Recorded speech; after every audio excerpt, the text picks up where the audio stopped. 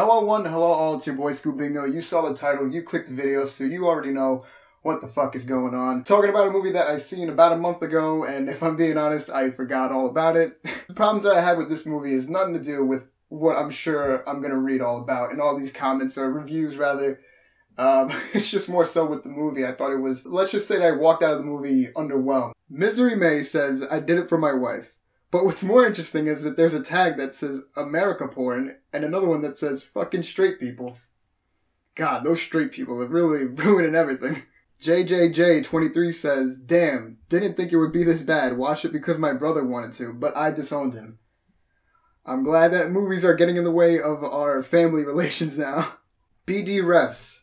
This movie is what turned me into a sexist. By the way, I'm reading all these reviews so far and nothing constructive has been said. Karen says, I took a little nap and when I woke up, Jude Law was the bad guy. Or became the bad guy. Well, if there's anything you can count on Jude Law being the bad guy. And how can I take your review serious if you're saying you fell asleep during the movie? Oh my god. Yamabushi98. Brie Larson is a gender-fluid Superman that identifies as a block of wood. Bad directing and even worse writing that gives us a Nick Fury that's equal parts useless and embarrassing. A cardboard standee of an Agent Coulson and a Mary Sue hero of zero conflict and obstacles beyond a horribly cliched amnesia. And less said about the ridiculous and also pointless Cat, the better.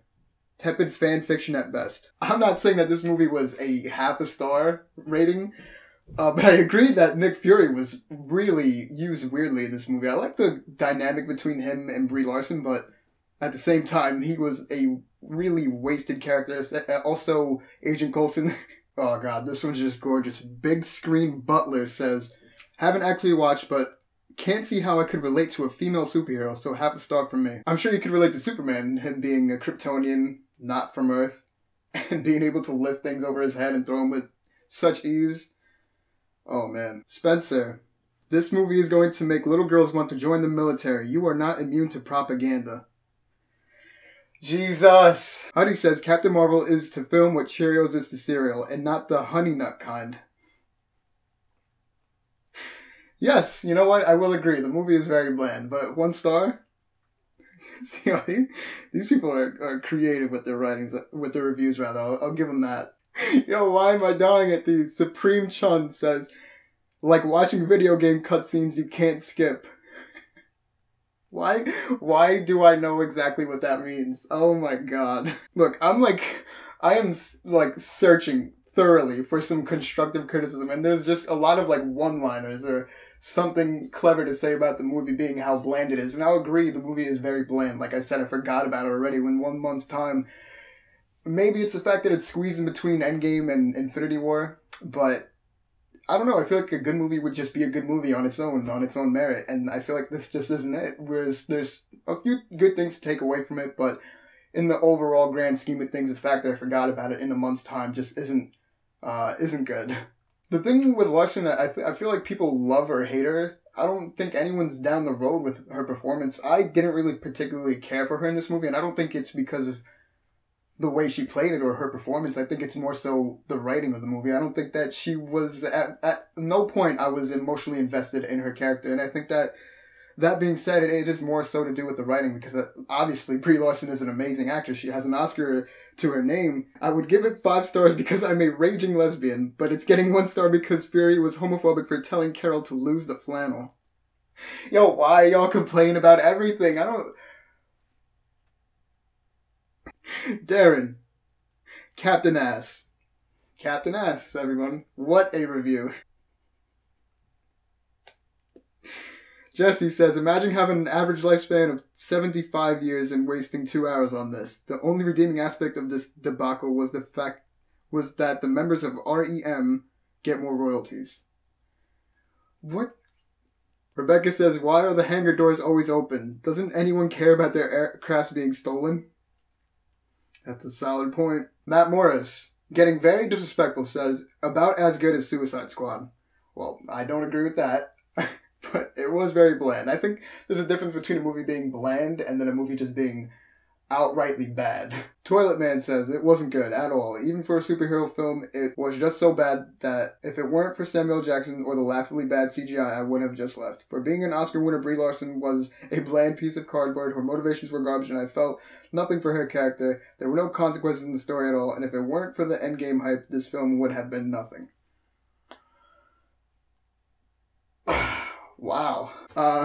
I don't agree about the CGI being laughably bad. I actually think that the CGI used for Samuel Jackson was quite good and worked for me, at least. Brie Larson being a bland piece of cardboard, yeah, like I said, more so in the writing. I will agree that there were kind of no consequences to the story. I didn't feel like Brie Larson was as mad as she should have been to Jude Law betraying her. She was just like, oh, okay, let's go kill my friends and this person that betrayed me. Like, it's nothing. Like, let's just go do it. Ronan was completely criminally underused. That's a character that was he was a weird one in Guardians of the Galaxy because at times he was badass, but he was also very underused. And then they bring him back just to do the same thing. He just doesn't do anything in this movie except for stand around. It's insane. I'm going to end it with this one. Hayden Abbott says, the mid-credit scene was better than the whole movie.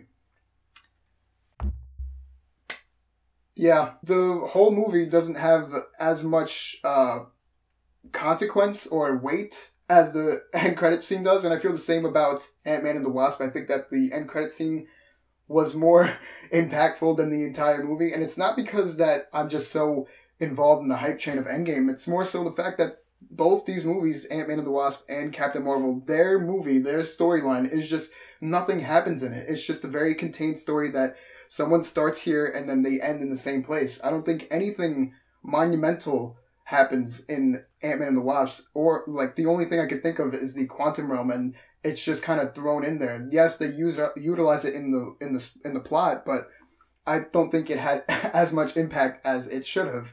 The same can be said for Captain Marvel. Apart from me feeling no emotional attachment to any characters, there's also no weight to the story. There's nothing consequential. I understand that this is a prequel and this dates back to years before a lot of things in this universe has happened, but still, I feel like the movie should have given me something to care about, and I don't think it does. Wow, alright, so I've been recording for almost like 30 minutes now. I've found so little of constructive criticism, so I'm just gonna take the things that I got and then see if I can spin it into something entertaining for you guys.